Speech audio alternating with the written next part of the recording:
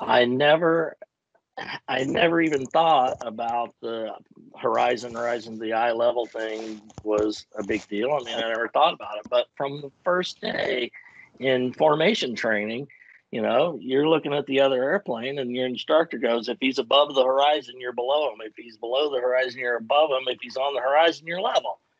100% fact all the time. Hi, folks.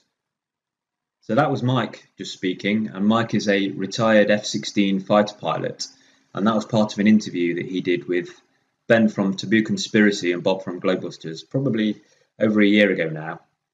I've been wanting to make a video to follow that up for quite a while, just got around to it, so I'm going to be inputting some of the numbers that Mike talked about into AutoCAD, see how they work out on a globe Earth. So I hope you enjoy. You know, I never considered even about flat Earth, right? I mean, it was just a plain fact for us was if he is on the horizon, then you are level with him. If he is above the horizon, then you've got the horizon down there. That's level. He's above you if he's above the horizon, and if he's below, it's below. I mean, it's that simple. But I never even really considered that. It's not something I'd come across in any of the stuff that had been watching. But you get to thinking about it and go, well, geez, yeah. If you go up above a ball, the horizon is going to be down there. If you go up above a big, vast, flat Earth, then it's going to stay at eye level because of perspective. So if I'm looking out there and I see this guy and I've got a TD box, a target designation box comes up in the HUD while I'm locked on, I can pull my nose to him and look out there and try to get my eyeballs on him. So, because at 20 miles, you're not seeing the guy yet. You know, you're not going to see him till probably, depending on the conditions, I don't even remember really, but probably 12 miles at the most. You're not seeing a guy out there at 20 miles. Okay, so in AutoCAD, I've drawn a circle with a radius of 3,959. If I zoom in right to the top, you'll see that I've drawn a blue band around the entire circumference of this circle, and that band has an offset of 10,000 feet. So the top of that blue band is 10,000 feet.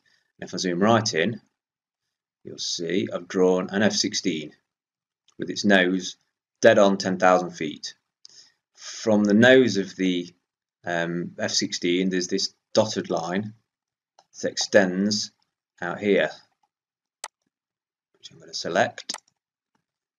That is the line to the horizon as seen from that F-16, and that is all the way over here. This point here, which if I hover on top of it, tells me is 122.4737 miles. Incidentally, the angle down from horizontal to the horizon is 1.8 degrees. So that's how far the pilot would have to dip his head down to look dead at the horizon. Okay, so Mike said that it's unlikely you're going to see an enemy aircraft beyond 12 miles. So I've drawn a distance of 12 miles from the first F-16, which is here, and I've placed another one dead on the horizon. Now, if you remember what Mike said, that anything above the horizon is above you, anything below the horizon is below you, anything on the horizon is at the same level as you. Okay, so this is on the horizon, but it's definitely not at the same level as the other F-16. In fact, it is at 7,920 feet, not 10,000 feet. So there's a mismatch there straight away.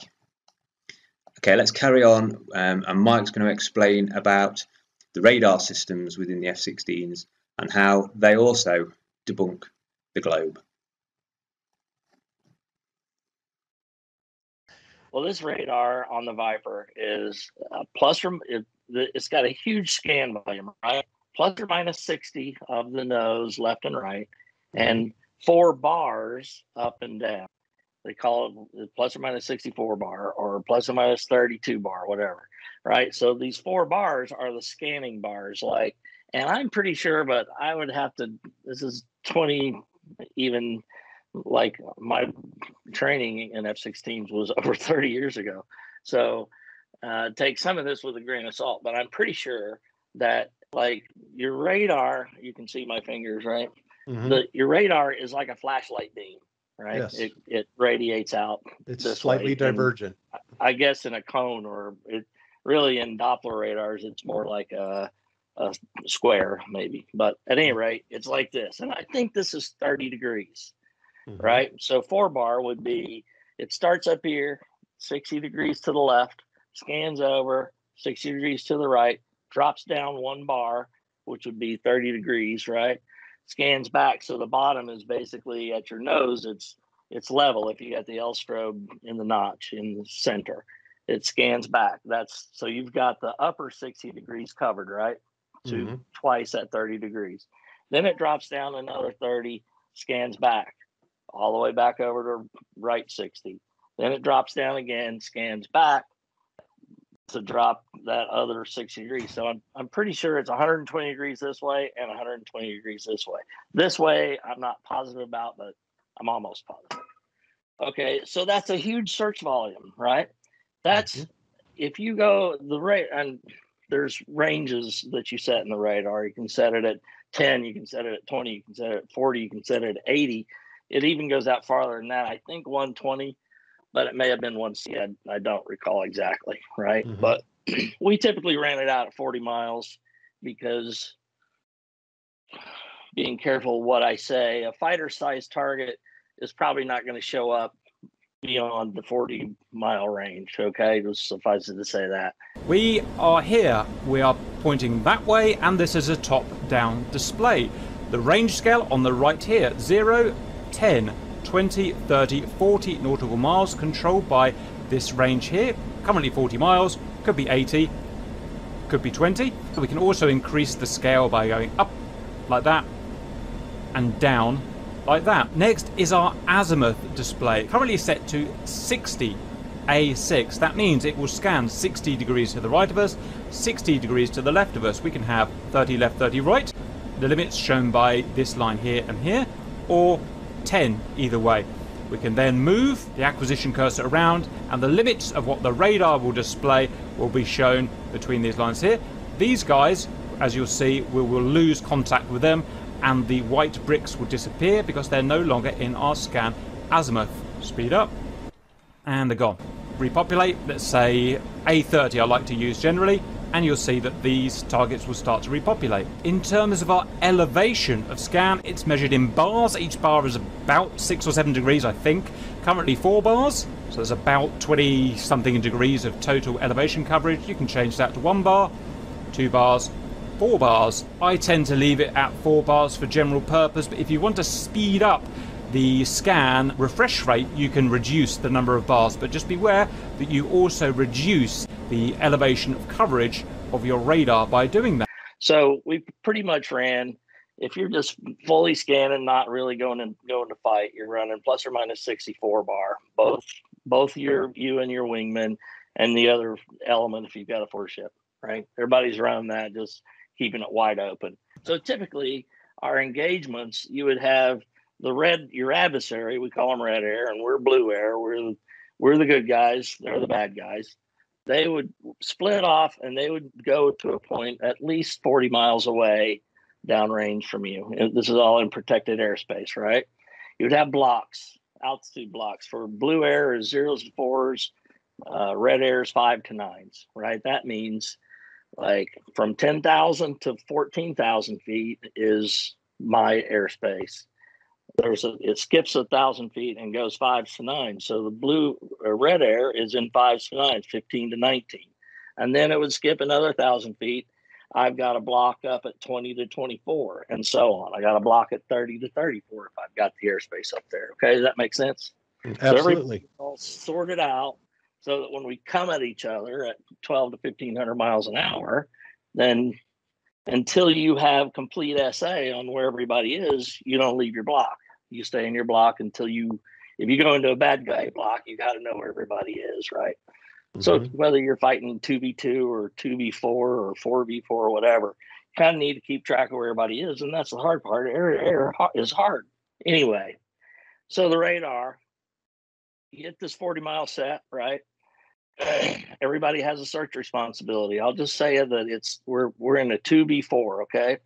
2 of me versus 4 of them, right? We're separated by 40 miles. We're going to push, which means we're going to fights on. They come in whatever formation they're going to come in, and we're going to do our tactics to defeat what their formation is. Anyway, so because of this plus or minus 64 bar takes a really long time, and we're coming at each other so fast, you want to reduce your scopes coverage down so that it covers it faster so you can find them quicker, right? Does that make sense? Generally speaking, it is not a good idea to max your radar out. It's not a good idea, generally speaking, to have 60 degrees left, 60 degrees right and 4 bars, because the refresh rate is very slow. Look how long it takes this azimuth carrot to go left and right, and look how long it takes this to go up and down. It makes very poor radar performance. Best thing, I think, is to set at a 3, and then if you need a very fast track, then you can bring the bars down if you want. That's how I suggest using the radar on the F-16. So what we would typically do is, I got my wingman lying abreast a mile away from me, right? He's over there, I'm over here. We split the scope down the middle, so I got plus or minus 30 here, and I'm searching, say, surface to 20,000 feet. Yeah, that works better. I'm probably going to leave it in 4 bar if it's just a 2 ship. If it's a 4 ship, then we can split it into 2 bar, and we can search quadrants of the sky, right? So we divide the sky up into quadrants and move the radar to where it makes sense. Okay, here's where the radar mechanics works. Because I want to search high, right? I'm just doing 2 bar up high. So I'm going to search from, say we're at the bottom of our block, 10,000 feet. I'm going to search 10,000 feet and above, and I want my wingman to search 10,000 feet and below, right? So you do this knob on the throttle. It's called the L strobe, elevation, whatever strobe. You can roll the radar search volume up so that there's a number on the cursor, right? The bottom number is the lowest bit. So if I'm searching 10,000 and above, I'm at 10,000 feet, then the bottom number on the cursor is going to say 10,000. Now it's searching up here, right? So I got 10,000 and above. So I don't expect to see anybody out there at 40 miles below 10,000 feet. What is that telling you now? I'm at 10,000 feet. I got the lowest part of my radar looking above 10,000 feet at 40 miles, but because I just ran my cursor out there and I set it there. What happened to the curvature between me and 40 miles? I would really be searching higher than that, right? If I set the cursor, the bottom of my cursor, basically level with the nose of my airplane, can you see what I'm saying? I there, and I run that all the way out to 40 miles. That the numbers change because the search volume gets bigger, but just the upper number is going to change because I've got this bottom set, right? So because it's 60 degrees higher, so the volume is higher out there, but that bottom number doesn't change. I roll it all the way out to 40 miles. It ought to be this dropping bottom down. Ought to be dropping. That's right. Higher. Because otherwise, if it didn't, then the problem is going to be that somebody's going to literally slip in under your radar. That's literally. Exactly right. Exactly right. That doesn't happen. That doesn't happen.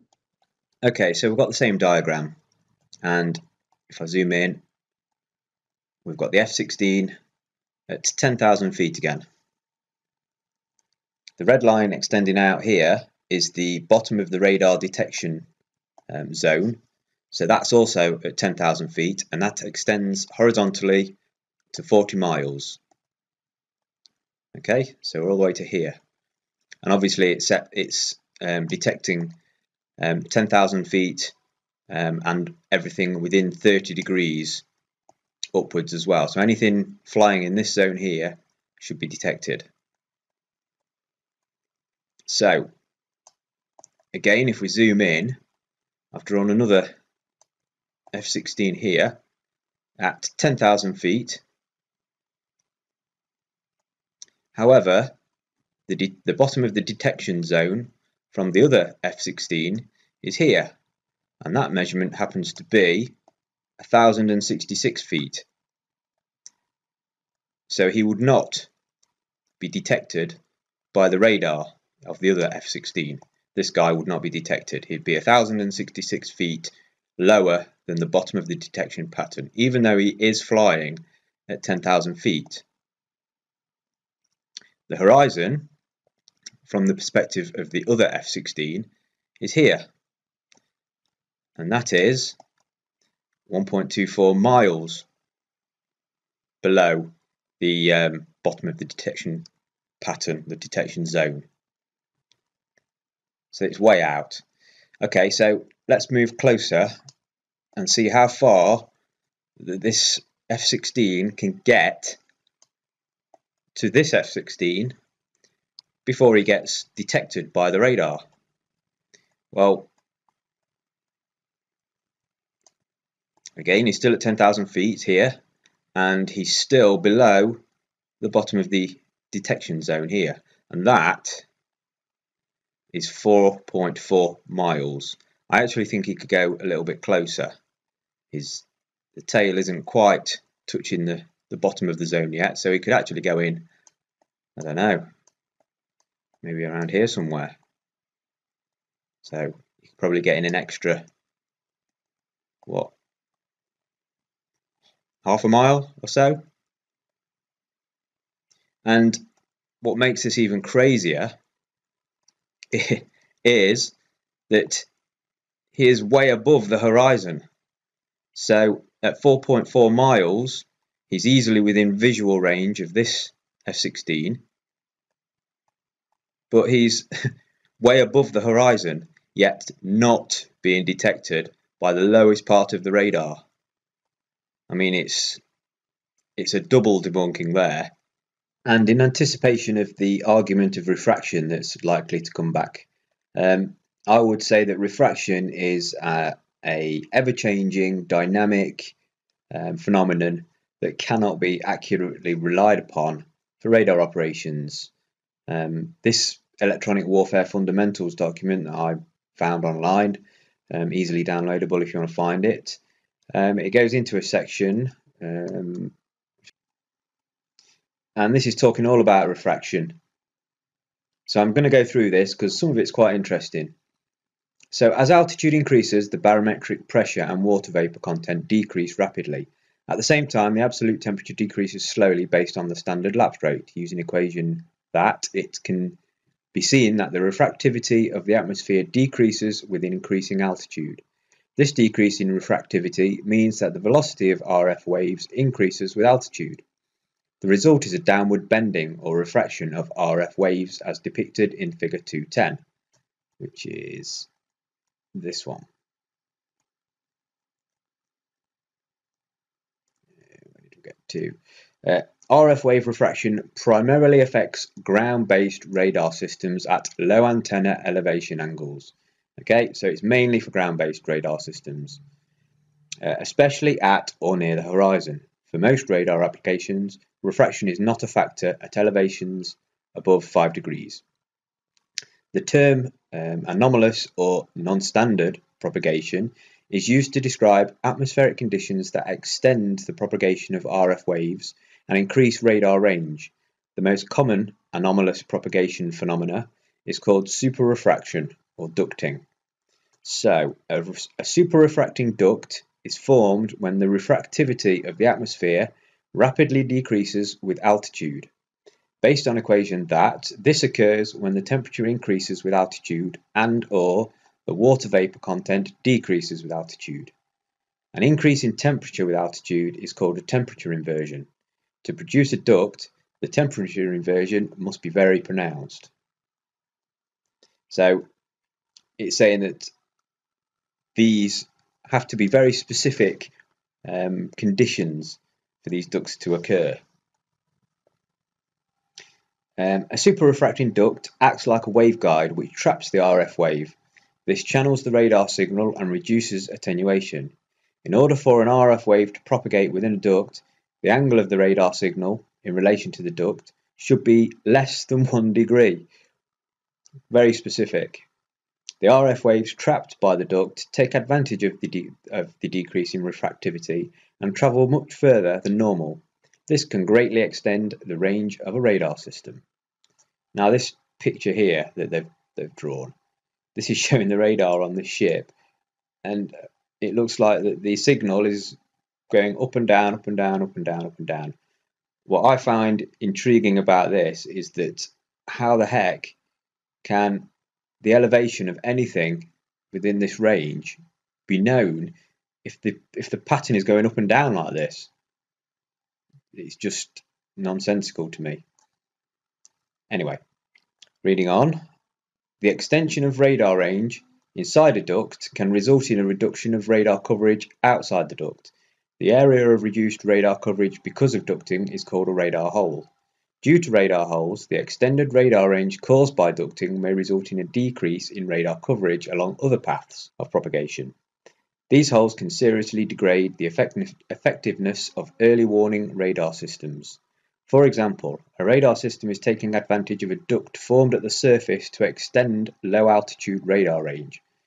Airborne targets flying just above the duct would normally be detected, but because of ducting, these targets may be missed. Water vapour content is a significant factor in producing ducts. Consequently, most ducts are formed over water and in warm climates. Any atmospheric phenomenon that results in a pronounced increase in temperature and/or a decrease in water vapour content as altitude increases can generate a superrefracting duct, of which there are 3 types. A superrefracting duct, which is formed just above the surface of the Earth, is referred to as a surface duct. A surface duct formed just above the surface of the ocean is called an evaporation duct. A duct which is formed well above the surface of the Earth is known as an elevated duct. Surface ducts formed over land are usually a result of the nighttime radiation of heat from the Earth. Again, this is time dependent. Duct formation is especially prevalent during the summer months when the ground is moist. As the Earth loses heat, a temperature inversion is created at the surface, coupled with a sharp decrease in the moisture content. These conditions are favourable to the formation of a surface duct. A superrefracting duct can also be produced by the diverging downdraft under a thunderstorm. Again, another very specific condition.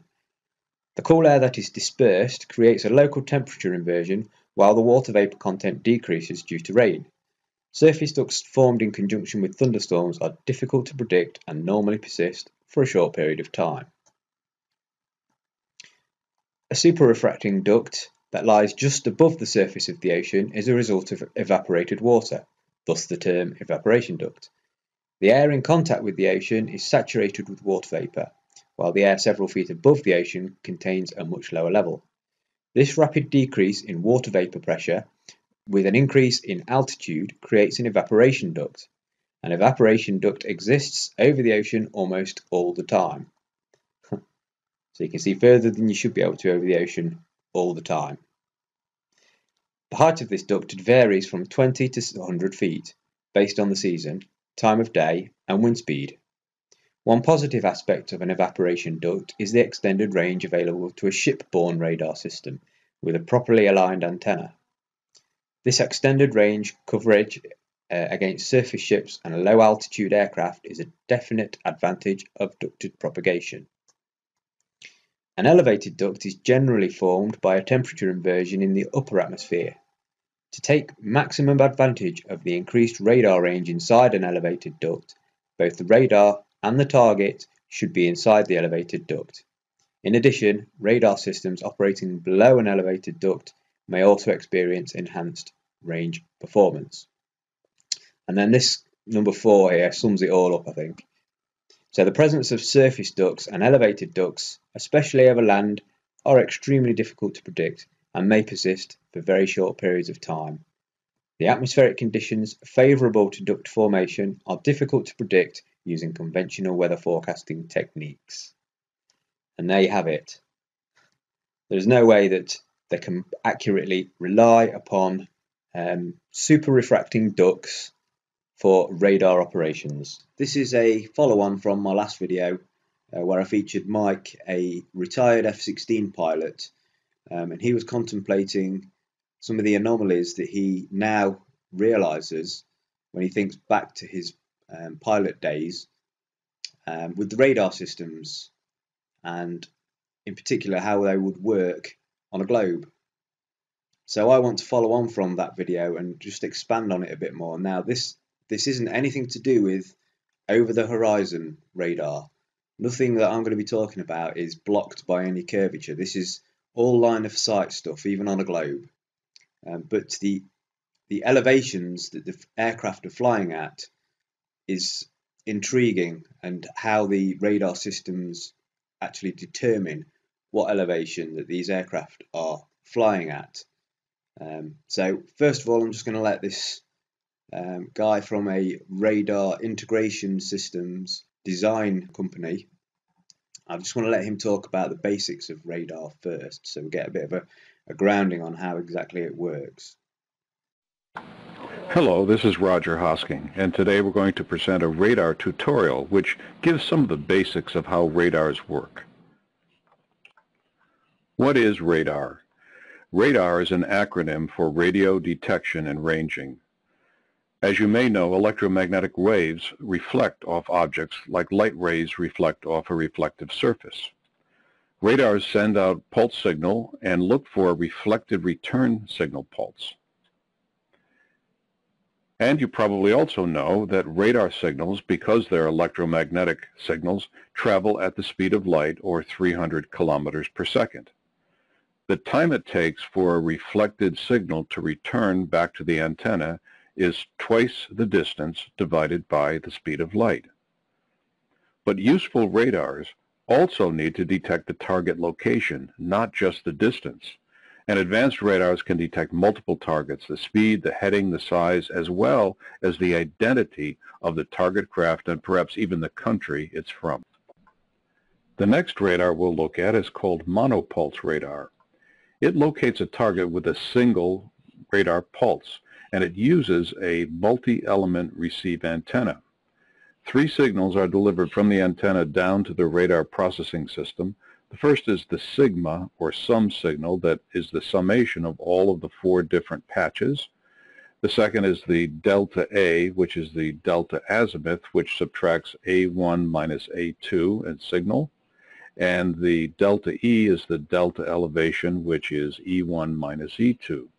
Those 3 signals go down to a signal processing engine that calculates the phase shift between the main sigma or sum signal and the delta A signal.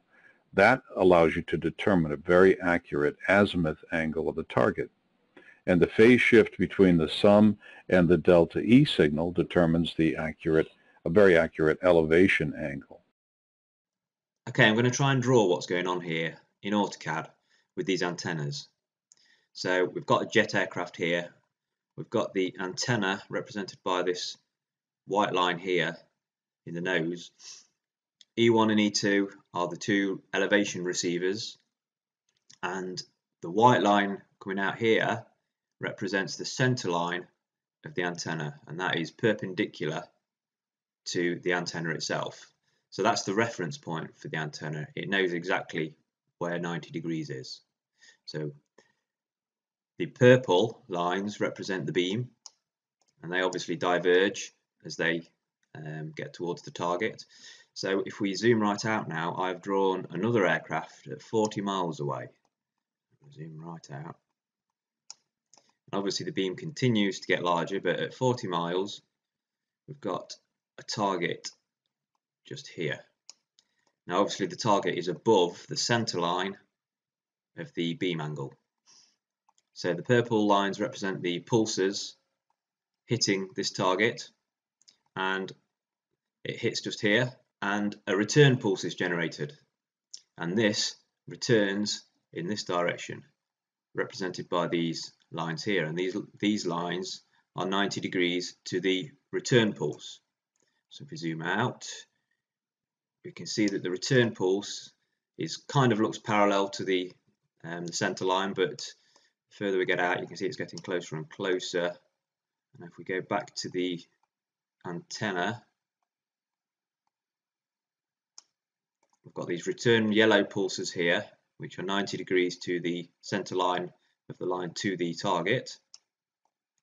And when they get to the antenna, you see the yellow line here, it's obviously going to hit E1 before this same pulse hits E2 here, because it's closer to it.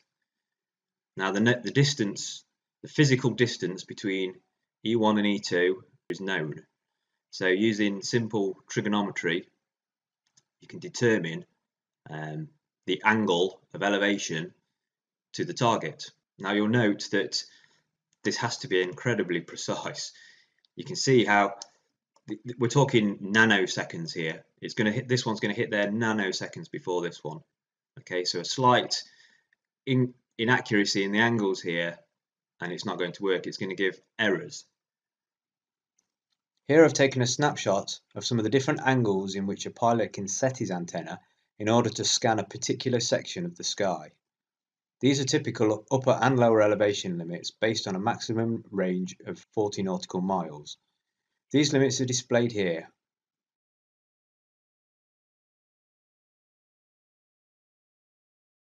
Let's say the jet is flying at 10,000 feet and the pilot tilts the antenna to achieve this position.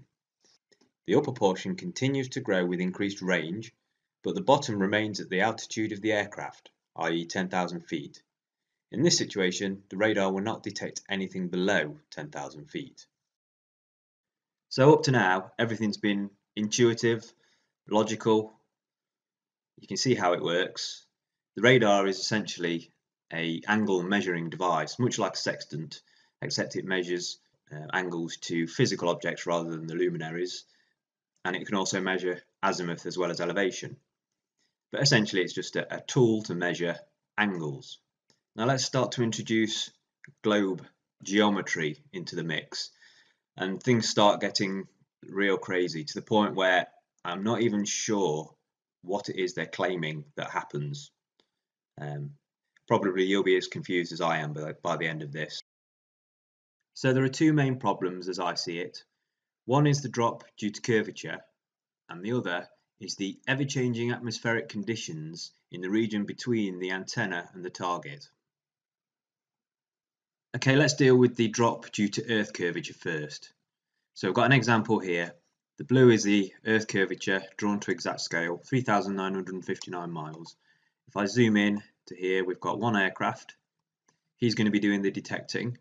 So his antenna is sending out a signal represented by the purple line, and he's at 10,000 feet. So his signal, the bottom of his signal, is also at 10,000 feet. Okay, we've got another aircraft here, also at 10,000 feet, just here. So obviously the bottom limit of the radar here is above this aircraft, so theoretically it shouldn't detect it. The only way that the other aircraft would be able to detect this one would be if he was to lower his antenna beam by 1 bar. So let's do that. The aircraft here is now within the beam signal, so theoretically would be detected. However, he is 1.82 miles lower than the 10,000 feet mark displayed on the radar screen within this aircraft. So some sort of exponential function would need to be included within the calculation at the radar processing stage for this to be able to be calculated and for the correct elevation to be shown on the radar screen for the pilot. I would suggest that something like the 8 inches per mile squared or something similar should be input into the processing system for it to be calculated. All that goes out the window, however, when you do an image search for super refracting duct. This is what comes up. What they appear to be saying is that the signals are bent all the time, and the degree in which they're bent are divided into 3 classifications: super refraction, standard refraction, and subrefraction. But essentially all of them are bending the radar signals. So superrefraction is used to explain why some objects that are beyond the curvature and should not normally be seen are seen by the radar. Now, superrefraction follows the curvature of the Earth. So signals will be sent over the curvature of the Earth, and if you look at this one here, you'll see that it creates what they call a duct. This one's a superrefracting duct, and the signal is trapped within this superrefracting duct, and that's how it can get around the curvature of the Earth and see things that would normally be blocked. Okay, normal refraction, so in normal conditions, the signal's being bent up, okay, away. Anything higher than superrefraction is normal, I guess, but the point is it's being bent up, away from the Earth, and then subrefraction is obviously even further. Okay, so let's focus on this image produced by the US Navy. Let's say that this is an aircraft flying at 10,000 feet, and anything along this dotted line here is also at 10,000 feet.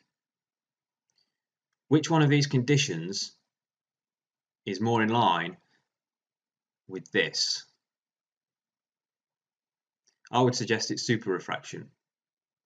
And I would also suggest that superrefraction must be occurring 100% of the time for a radar to function correctly. But that isn't correct, because, as referenced here, the presence of surface ducts and elevated ducts, especially over land, are extremely difficult to predict and may persist for very short periods of time. The atmospheric conditions favourable to duct formation are difficult to predict using conventional weather forecasting techniques. So there you have it. Superrefracting ducts, or superrefraction, is only invoked to explain why some objects are able to be detected beyond the horizon and are not a normal occurrence. So let's say it's a normal day, no superrefraction going on, no superrefracting ducts, no line of sight issues, there's nothing being blocked by any curvature. We've got a target here that's 10,000 feet in altitude, and using the example from earlier of 120 miles, so this distance is 120 miles, we had a 1.82 mile drop. Yes, that's miles. Nearly 2 miles of drop here, okay, to the target. So what they seem to be saying is that under normal conditions, the signal is being bent upwards. So we've already got a 1.82 mile problem here, but the signal is being bent up and away under normal conditions. What I'm saying is that only during superrefracting conditions can this target, or any target along this dotted line, be seen and an accurate elevation angle determined. But then again, even that's wrong. You can't actually get an accurate elevation if you've got bendy radar signals. And here's why. I've drawn an example using superrefraction. So the bottom of the radar signal now is following the curve of the Earth exactly, 10,000 feet. The top is also being curved, and then I've drawn a centre line, which is the halfway point between those two lines, all going all the way back to the aircraft here. So again, I've placed another target aircraft here.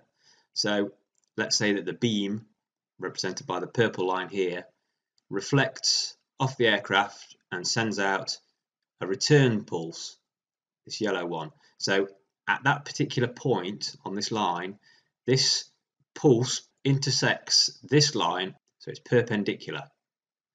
But because this is a curved line, every single point along here is going to be a different angle until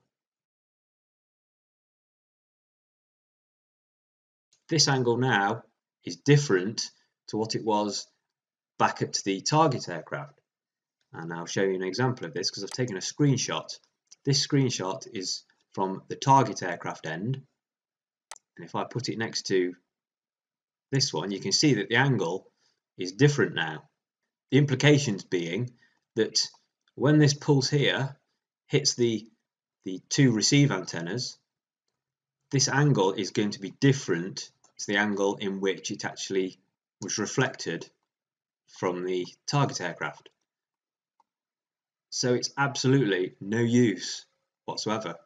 The radar system could not possibly calculate what that angle was. But that's under super refracting conditions, and normally that doesn't occur. That's just odd occurrences when the weather permits. So normal conditions then, what I've done here is I've rotated everything up very slightly. So the bottom part here is no longer following the curvature of the Earth. It's up. Everything's gone up very slightly. Well, it doesn't really help matters in terms of detecting anything. You've still got the bent lines.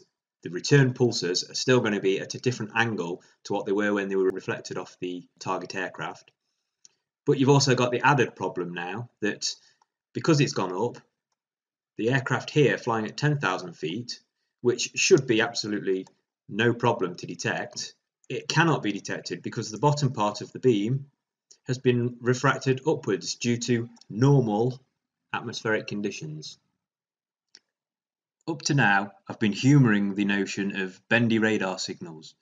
The truth is that once a pulse has left the antenna, it has no idea of the conditions out ahead of it. It doesn't know whether the atmosphere is refracting, super refracting, or subrefracting, and therefore any data fed back to the signal processing system is pretty meaningless. Okay, after saying all that, there is a way that all of these problems go away. The elevation angles work. We don't need to worry about refraction. We don't need to worry about targets being seen beyond the curvature. Everything works perfectly, and that is on a flat Earth. Now I know that will trigger some people, and if you are one of those people, I invite you to show me exactly how radar systems detect elevations of other aircraft on a globe using similar methodology to what I'm using here. If you haven't got AutoCAD, then you're welcome to come on a Skype call with me and you can run me through it. I can draw everything, and you can explain to me exactly how it works with these two elevation antennas and how they can measure angles from bendy signals. And I'd also like it backing up with citation as well, because this sort of thing must have been thought about, surely, if we do live on a globe.